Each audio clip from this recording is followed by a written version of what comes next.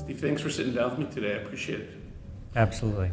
Steve, I understand you're the director of strawberry breeding program at the University of California, Davis, with a pretty extensive involvement in plant breeding. Previously, you were global director for vegetable breeding at Monsanto.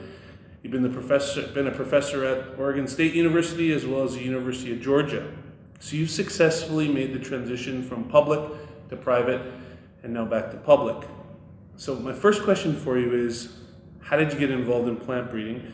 And then secondly, is this something you always knew that you wanted to be a part of? No, not really. I started out in horticulture. I had an interest in agriculture. My mother's side of the family was involved in farming in Vermont, and I never lived there, but I was around them. So when I went to the university to begin undergraduate studies, I gravitated to plant science and horticulture, and it was really a summer job. I was looking after I graduated to move on, get a job, exploring what I was going to do next, and I met a USDA ARS scientist who was involved in alfalfa breeding, and he said, "I have a summer job, are you interested?" And within a couple weeks of working for him, he says, "Why aren't you pursuing a career in plant breeding?" I think my response was probably, what's plant breeding, right? So from there, he got me really interested in the field. I began meeting a lot of the people in the field, people like the colleagues I have here at this meeting this week. I suspect that you find yourself in that very similar spot now of having students that you can have an impact on them. Is there an example that stands out in your mind of that scenario where you're with a student and your kind of conversation had an impact on their decisions? Yeah, well, there have been many over the years. I hope I talked some of them out of medical school and into plant genetics, but that's often the conversation. You know, why would I go into plant breeding when I can be a doctor?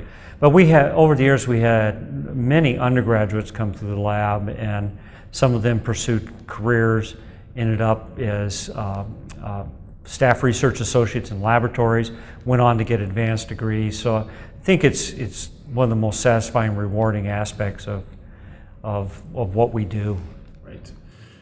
As I mentioned, you've successfully gone from public to private to public. Can you share a little bit, maybe from that unique perspective, what could public plant breeders learn from private and vice versa? Right. Well, I think on the private side, there's often a higher level of sophistication that's possible. There's broader teams of people involved in the plant breeding enterprise. When you're in a university situation, you often wear many different hats, and that's not as true in some of the bigger industry type positions. But I think what academics can learn from the private sector is very difficult to replicate, though, in the public sector. Just the scale and the sort of the technical scale and the automation, those types of activities are hard to replicate in the university. We do our best. Right. And then what about the other way around? What does private learn from public? What could they learn from? Well, most of them start there. And so I think the main thing is really the education process itself. That's what they take away from their experience on the public side when they end up in industry. You lose that connection fairly quickly when you're in a business. But you always have your mentors and the educational process that you're connected to. Yeah, I guess the issue is it's difficult to create the kind of education you can also get once you leave the educational system. And so I think it's the lifelong learning that is what you take with you from the education side. And it's an entirely new educational experience once you enter industry. Well said, well said. So now you're at UC Davis, a major contributor to the strawberry industry, and you need to clarify for me, as I understand it, 60% of the strawberries that are consumed worldwide are derived from varieties from the university. Does that sound right to you? Well, I have rough estimates in my head. That sounds reasonable. Yeah. My predecessors produced just an enormous pipeline of successful cultivars, and so the university's had, I think, an impact not only in the state of California but globally. Right. Many of these cultivars are licensed around the world. They're used in other breeding programs. So yeah, I can't take any credit for that. I'm really the steward of the program now to carry it forward. Nothing like having big shoes to fill. Yeah, that's exactly what it's like. And you know, there's been such a rich history and legacy of the program that that was one of the key things the university wanted to ensure going forward here. So next question, kind of two stages. When it comes to strawberries, what are farmers looking for, and what are consumers looking for? Well, historically, the farmers, I'll speak about farmers in California. Sure. You know, they need a high yielding product, and I think that's been one of the real strengths of the UC breeding program and the pipeline of products that have come out of the UC program. Very high yielding, the yield leaders. So the growers are looking for that. Their production systems are changing dramatically. Methyl bromide fumigation was banned in 2005. It's been slowly stopped in strawberry production. So soil-borne diseases are becoming a greater problem. And so I think the growers are really looking for disease resistance and high yield. Those are sort of the things that are on their radar. As far as consumer, Yeah. Well, I hear flavor all the time, and you know, I had a slide in my talk today. For the growers, it's yield first, flavor second, and part of the issue is they have to have a product that ships across country and really is presentable on the supermarket shelf.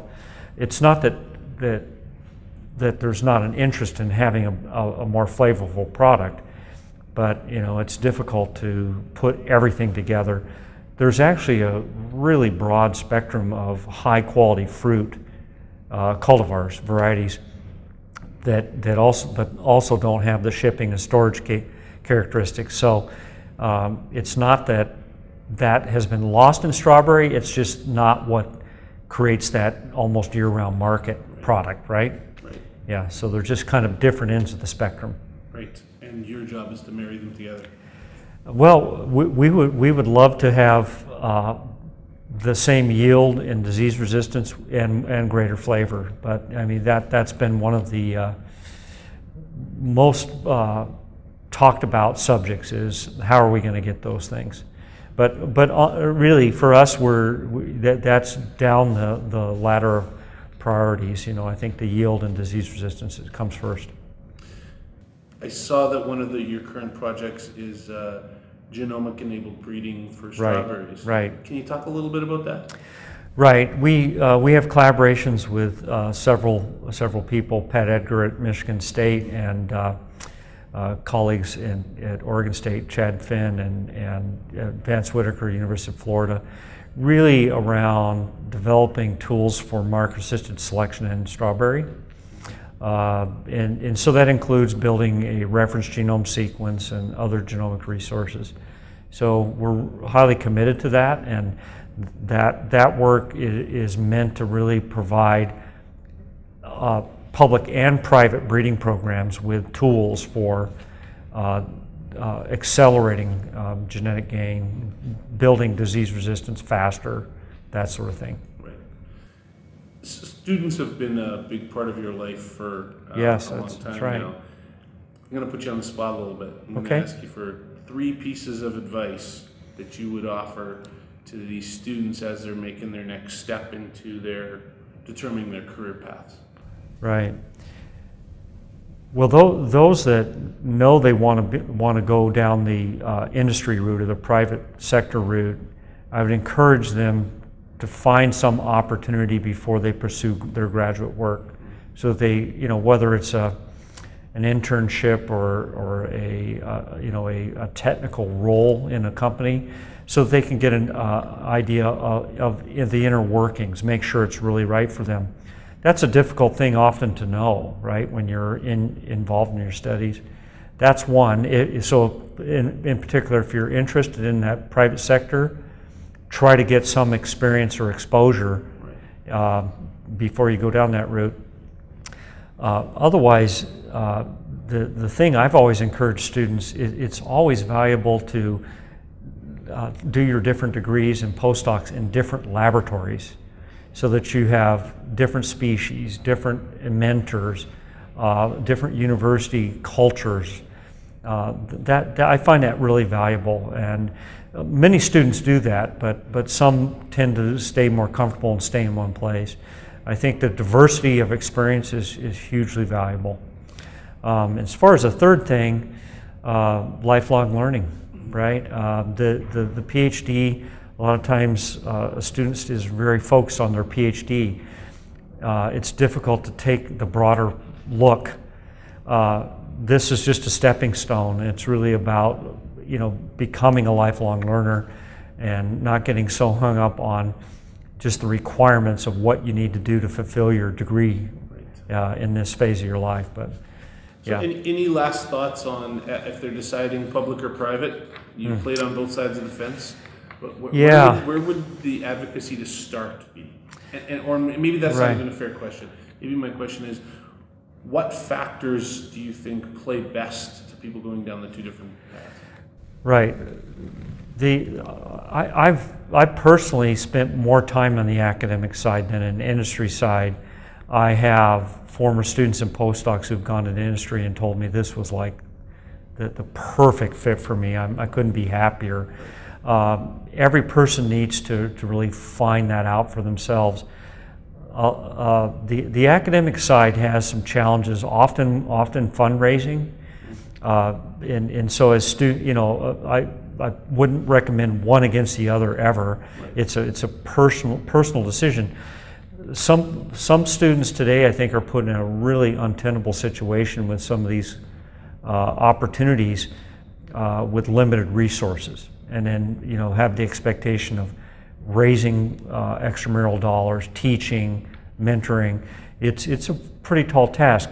It's a great life, though, if you're making it work and you have the resources and the collaboration. It's a fantastic life if you like that sort of thing. But you've got to be willing to publish and write grants and do all those things. They come with it. So industry provides you a relief from that, but maybe just a bit different sort of self-direction that you lose. Right. Yeah. Right. Well said. Yeah. Dr. Knapp, thanks very much for sitting down with me today. I appreciate it a lot. Likewise. Thank you for inviting me.